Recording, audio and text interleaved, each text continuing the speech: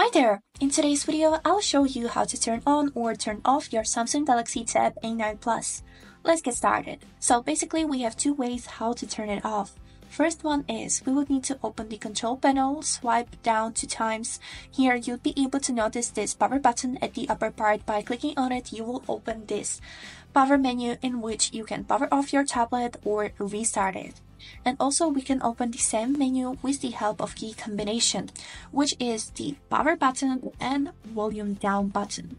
So let me show you. I'll hold these buttons and on my screen appeared the same menu.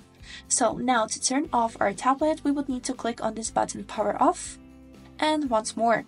After this, you'll see the Samsung logo and your tablet will turn off. And now the second question, how to turn it on back. For that, we would need to find this power button, which is a little smaller than the volume button, and hold it until you'll see the Samsung logo appear on the screen.